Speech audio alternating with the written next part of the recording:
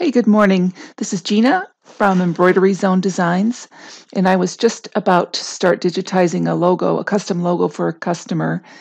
And there's this really cool feature in WIlcom that I don't know where this has been all my life or if I just never realized it, but I have imported her graphic, and she is requesting this design be 2 inches wide.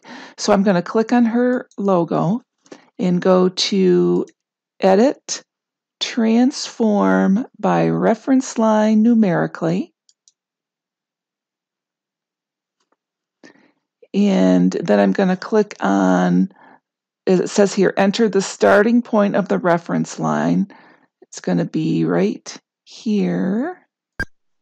And then I'm going to hold my Control key to get a straight line, and I'm going to go right over to the very edge of where the logo ends, right there, and I'm going to resize it to 2 inches.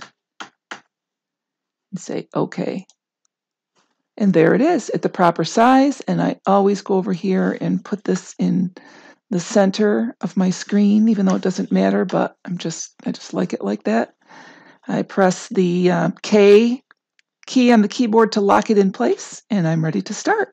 And that's it.